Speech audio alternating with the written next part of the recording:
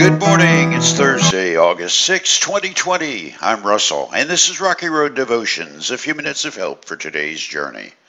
Our devotion today is entitled, Be Strong in the Lord. The last part, part 8, which is entitled Vespasian's Wrestlers. Our scripture is Ephesians chapter 6, verse 13. Therefore, put on every piece of God's armor so you'll be able to resist the enemy in the time of evil.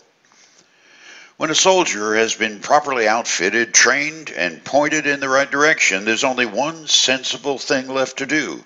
Join the fight.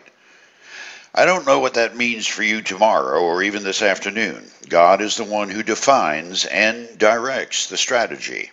I suggest you keep an attitude of prayer and an open heart. He'll bring you into the battle where you're needed and at the right time. Good commanders know their troops. In the days of the Roman Emperor Nero, there lived and served him a band of soldiers known as the Emperor's Wrestlers. Fine, stalwart men they were, picked from the best and the bravest of the land, recruited from the great athletes of the Roman amphitheater. In that great amphitheater, they upheld the arms of the emperor against all challengers.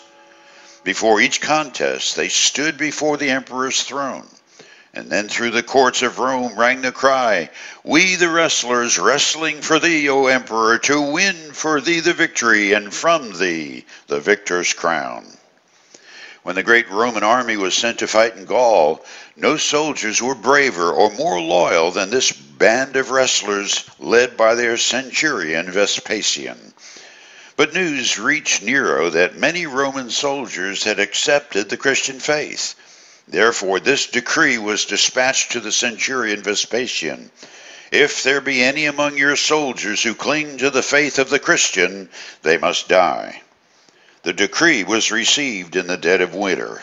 The soldiers were camped on the shore of a frozen inland lake. It was with sinking heart that Vespasian, the centurion, read the emperor's message.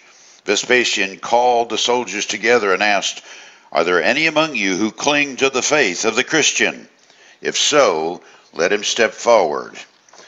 40 wrestlers instantly stepped forward 2 paces, respectfully saluted, and stood at attention. Vespasian paused. He had not expected so many, nor such select ones.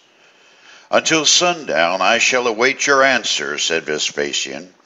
Sundown came. Again the question was asked. Again the 40 wrestlers stepped forward. Vespasian pleaded with them long and earnestly without prevailing upon a single man to deny his Lord. Finally he said, The decree of the emperor must be obeyed, but I'm not willing that your comrades should shed your blood. I order you to march out upon the lake of ice, and I shall leave you there to the mercy of the elements. The 40 wrestlers were stripped and then, falling into columns of 4, marched toward the center of the lake of ice. As they marched, they broke into the chant of the arena.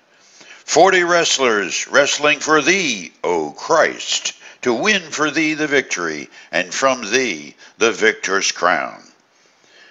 Through the night, Vespasian stood by his campfire and watched. As he waited through the long night, there came to him fainter and fainter the wrestler's song. As morning drew near, one figure, overcome by exposure, crept quietly toward the fire. In the extremity of his suffering, he had renounced his Lord. Faintly, but clearly from the darkness came the song, 39 wrestlers wrestling for thee, O Christ, to win for thee the victory, and from thee the victor's crown. Vespasian looked at the figure drawing close to the fire. Perhaps he saw eternal light shining there toward the center of the lake. Who can say? But off came his helmet and clothing, and he sprang upon the ice, crying, 40 wrestlers wrestling for thee, O Christ, to win for thee the victory, and from thee the victor's crown. For you today, my friend, it makes little difference where you live or what epoch in history. The battle is the Lord's. Someday the battle will be in front of you. The question to settle right now, right here, so that you'll be ready on that day is, Will there be 39 or 40 when Christ calls? That's the decision Christ invites you to make for him. And so the invitation is what it's always been. Christ bids us, come and die, Christian, come and die. You chew on that as you hit the rocky road. Have a blessed day.